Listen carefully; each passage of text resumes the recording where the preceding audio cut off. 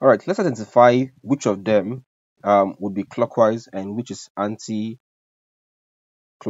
Okay. All right, let's start with the first one. Let's start with the 15 Newton. Okay. So let's trace it this way. If I trace 15 Newton this way here, towards the side here, you can see that this is going against the hand of the clock. So it's called an anti-clockwise movement. So it's give you an anti-clockwise movement. So if you've seen it's anti-clockwise, we've already treated the concept of clockwise and anti-clockwise movements before now. Okay, I'll leave a video to our first class that explains the difference between clockwise and anti-clockwise movements in the video description. Okay, all right, let's take the next force there, which is, let's take 20 Newton here. Let's trace 20 Newton. Let's trace 20 Newton towards P. So 20 Newton here coming towards P this way here.